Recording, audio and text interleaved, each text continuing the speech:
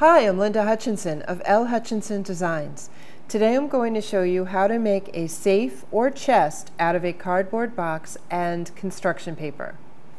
So here I have a cardboard box that I've begun to cover with some construction paper like I have here, using some tape, scotch tape and some duct tape. Have some scissors to cut the duct tape, and I've also begun to cover the lid. I drew a little keyhole on to give it the look of a safe and put some tape as accents to look like straps on a safe. So I've done 3 sides here, but I've left the one side undone to show you how to do it. So first I'm going to take a little tape and just tape this on here pretty much in the middle. I'm not worried about the sides because the duct tape will be covering that. So I'm just going to secure it with a little scotch tape so it doesn't move around while I'm putting on the duct tape.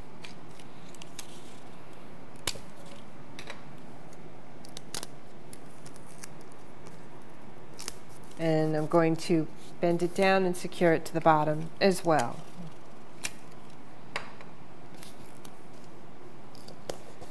Now I'm going to take my duct tape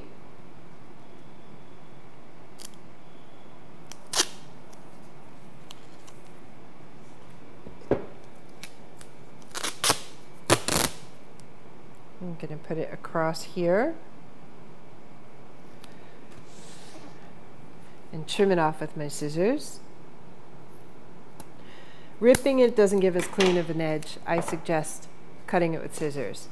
I'm just going to fold it up here to give that bottom border. And I'm going to go ahead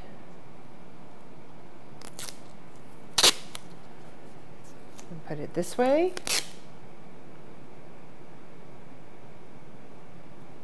Again, trimming it with the scissors.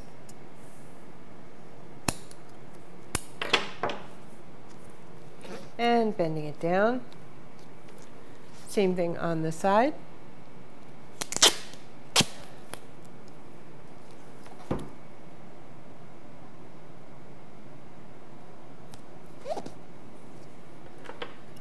This is a great craft to do with kids. You just need to give them very minimal supervision.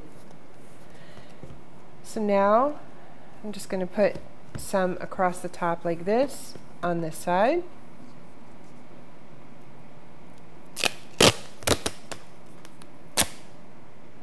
Duct tape comes in all kinds of colors and patterns. It's great for crafts, but I use this one because the metallic look kind of gives the look that you would have on a safe. So now the child in your life can hide all their little treasures in this little homemade safe and stash it under their bed or some other safe place for safekeeping. My name is Linda Hutchinson. Thank you so much for joining me. Bye-bye.